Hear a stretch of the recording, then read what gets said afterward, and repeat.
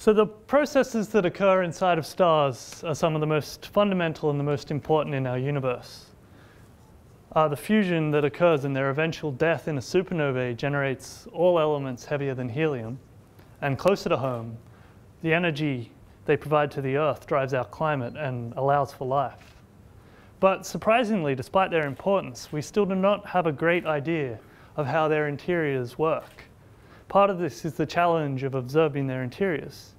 We only see the surface and the atmosphere, where there are a lot of turbulent and dynamic processes occurring. My research looks at modeling how energy transfers from the interior to the exterior, so we can better explain what's happening inside. Oh shit, I've lost a mic.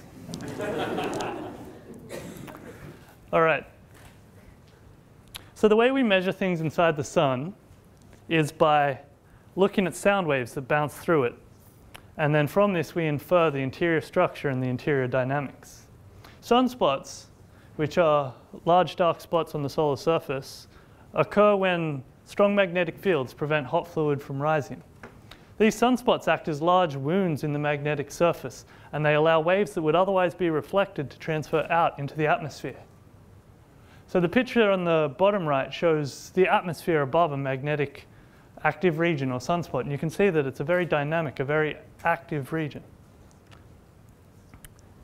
Oh no, I've lost my train of thought. So the way we do this modeling is by using a supercomputer to solve this big system of mathematical equations to the left there.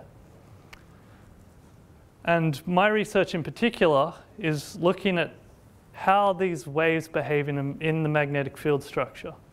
It's a fairly complicated procedure because as we go up into the atmosphere, the magnetic forces start to dominate, and what were previously plain sound waves change their nature.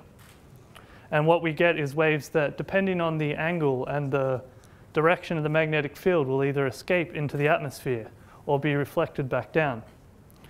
These sound waves can also generate magnetic waves that act as a twisting of the magnetic field structures, sending energy further up into the atmosphere.